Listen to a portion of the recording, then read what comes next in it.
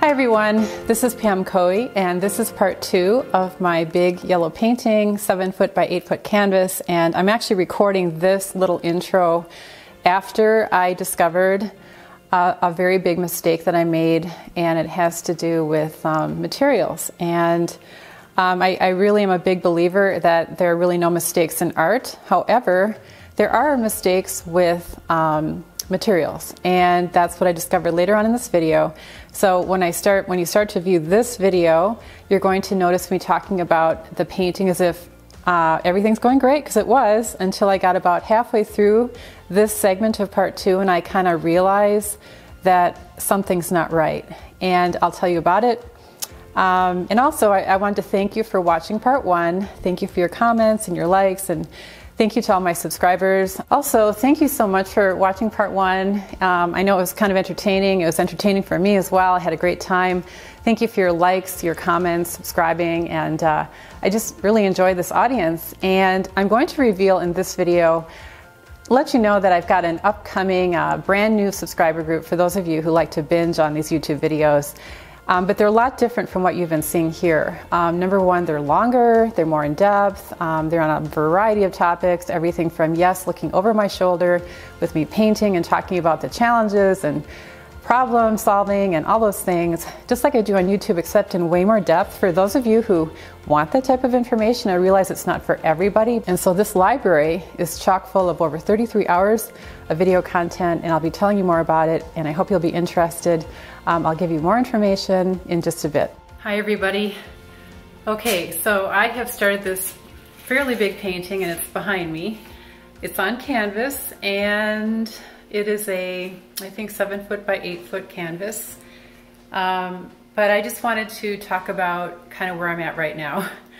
I just started, and it's really not, I'm not disappointed with how it started, but it's certainly not, after living with it for a few days, it's not where I want to keep it. And so I'm considering my options, and I did start out with a fairly limited palette. Okay, so here we are. This is a very large canvas, and it's the largest I've worked on, and the first time I've really worked on canvas with acrylic. That's, you know, it's pre-primed canvas. I have worked on raw canvas before, but this is the first time that I've worked on this scale, which is 7 feet by 8 feet, as well as, you know, acrylic on pre-primed canvas. And because it's also new for me, I'm just trying to get a feel for the amount of space that I have to cover, and that in itself was quite interesting because, you know, everything has to scale up, not just your tools, but all your marks. So, you know, I've been living with it for a couple days, and I think at first I was just happy that I was able to cover this quantity of surface area, and I was going for just trying to figure out my marks and, you know, what's the best way to make the marks. I found out that using my hand actually works quite well, and I don't even think I used any brushes so far. I think I did use a foam roller for a little bit. I used a bit of a squeegee. And so I'm just showing you some close-ups here because right now it is a limited palette. I had a bit of green gold, and then I had some ultramarine blue, and then the last color was just this, you know, kind of, I think it was just cadmium yellow light. And so, simple palette. There are things that I like about it. You know, I like the mark making, and I like the spontaneity, and I do have some large versus small shapes, and, you know, I've got this big drip here. So those are things that I like, but for me, I just know that, you know, like, how do you determine whether you're done? And it's not that this couldn't have been done. It's not that, you know, it's not a question of time. It's not the question of how much time you put into it, but I just know based on what I really appreciate and enjoy is complexity of color. And right now, everything is flat. There's not a lot of overlapping. There's not a lot of complexity, which comes from glazing. Putting color on, overlapping, and then distressing the surface. Now there is a limit to how much I can probably distress the canvas, but I'm pretty sure I can do some sanding if I wanted to.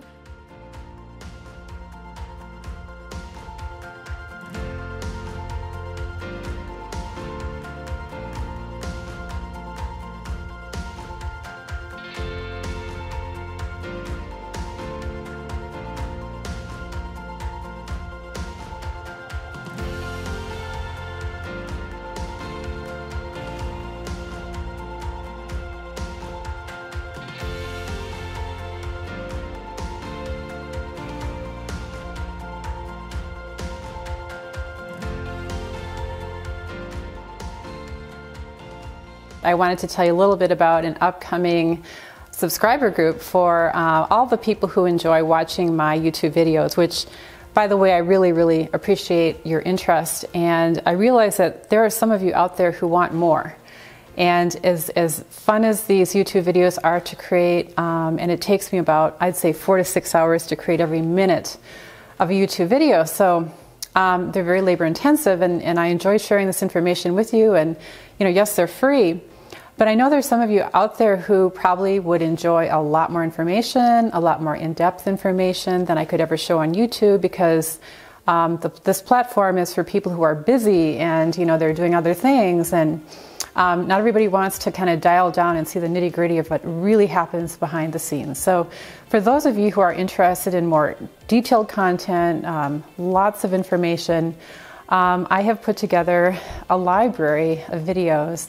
Currently it has over 33 hours and growing, and it will keep growing. And the reason it's growing is because I have a membership group called Watch, Learn, Grow. And this group I started about almost a year ago, and in this group there are a lot of dedicated artists who decided that they also wanted to have a lot more information. They wanted to have more access to my critiques and my tutorials, and so all of these types of things are in the library. If you're interested and want to get more information on how to join and have access to lots of video content that you can binge on, things like watching me paint, of course, watching me paint in different mediums, how I'm preparing for an upcoming solo exhibition, I'm sharing that information in the library, how I critique work, how I critique my own work, and super fun challenges to keep you inspired, challenges that are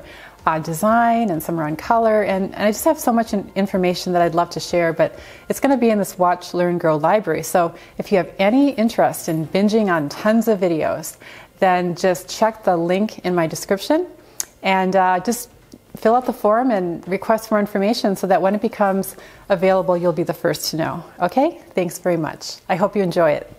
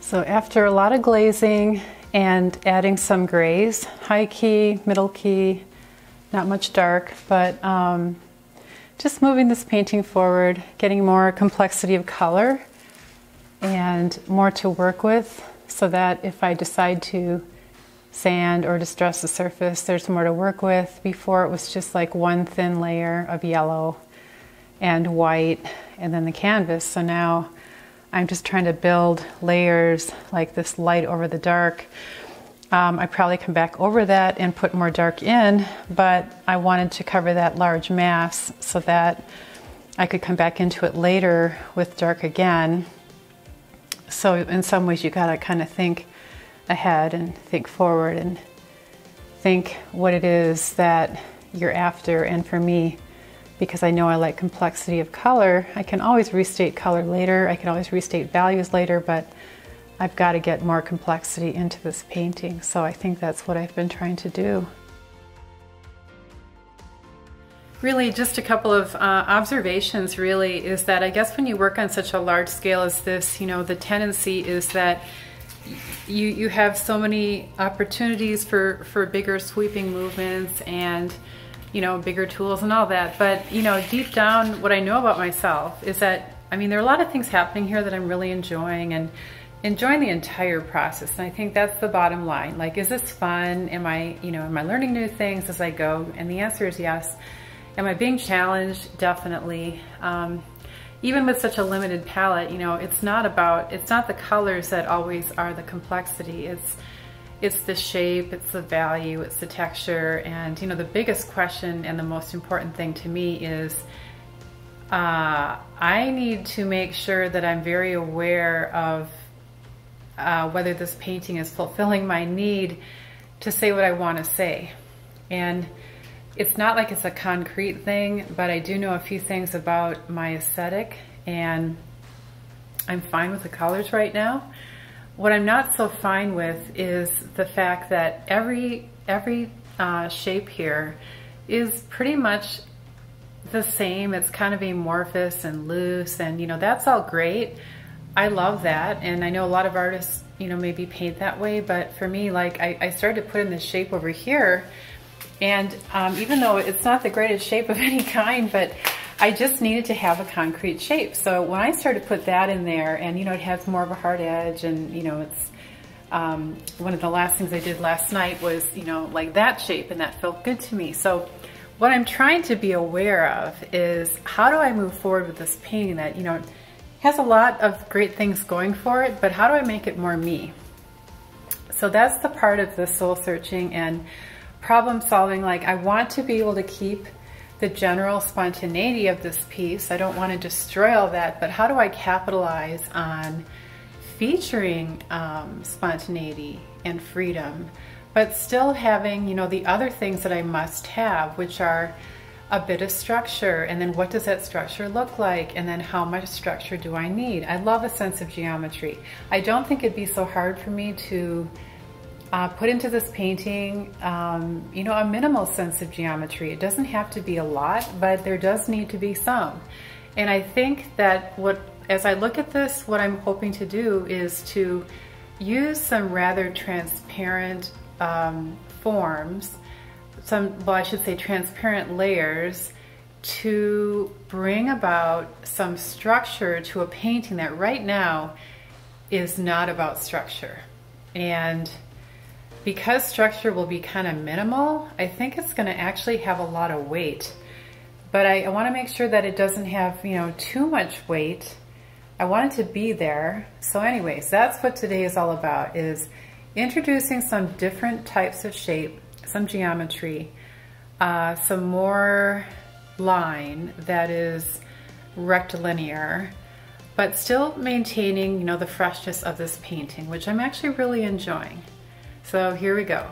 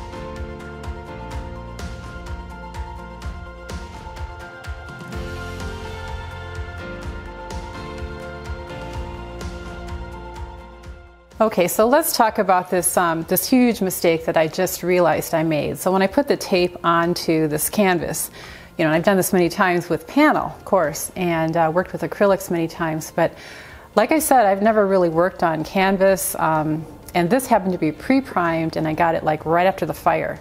So I had it stored away for like, let's see, it's 2020. I mean, almost 3.5 years. I had it stored away, and I kind of forgot about it, but I knew I had it. So when I pulled it out, I remembered it was primed, but I thought it was like great for any medium. However, when I ripped that tape off and it pulled the paint off, I realized that maybe oil primed means that it's meant for oil paints and not acrylics. So let's take a closer look at what happened. And I hope you learned from my mistake, because I certainly did. And as hard as it was to see that happen, I think I was a little bit stunned, a little bit shocked. I then started to think back to the label that was on this large tube that came, and I remember seeing, you know, primed, but then when I looked at it, I saw the word oil primed, and then I got on the phone, you know, with Golden, who makes the acrylics. I got on the phone with the company that made the canvas, and you know, I mean, it seems really pretty solid on here now, but it's more like a question of like permanence. And obviously, you don't want to work with acrylic on an oil prime canvas. So, anyways, that was my big mistake. And all I can say is that you know, for me, it doesn't take away from the joy I felt painting this, and I'm going to complete it. And I'm hoping that I might even find a solution. I've been thinking, kind of brainstorming, what can I do to possibly salvage this? You know, I realize that as is, it's not going to work.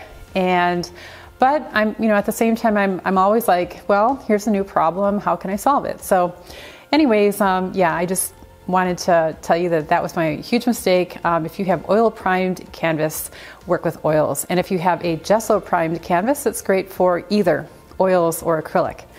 Okay, so that was my mistake.